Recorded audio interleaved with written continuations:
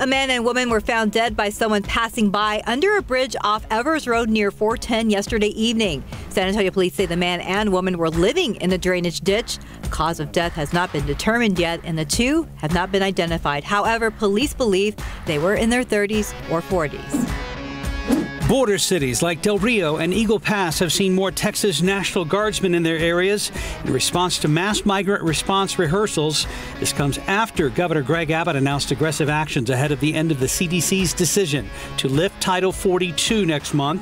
Currently, 6,500 military personnel are working along a 350-mile stretch of the border from Harlingen to Del Rio. President Biden is expected to announce another $750 million in military aid for Ukraine as soon as today. The Pentagon believes Russia is now focusing on controlling eastern Ukraine. Yesterday, Russian President Vladimir Putin said peace talks have hit a dead end, vowing to continue the invasion. However, the lead negotiator for Ukraine had a different tone about peace talks, saying negotiations have been difficult but are still going on.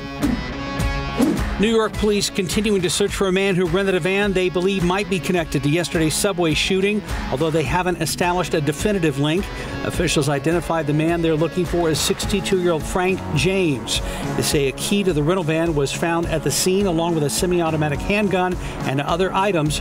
Police have found the van, but it was empty. Actor and comedian Gilbert Gottfried passed away at the age of 67. His family said he died after a long illness. Gottfried suffered from myotonic dystrophy type 2, an inherited muscular dystrophy that affects the muscles and ultimately his heart. Congress has asked the Federal Trade Commission to investigate the Washington Commanders.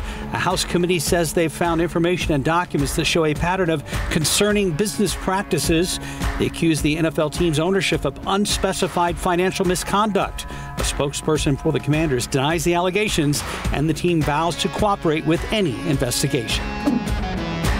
Apple is again warning customers about threats to privacy for iPhone users. Those threats are coming from proposed laws in Europe and the U.S. that would force Apple to allow apps to be installed from places other than its own app store.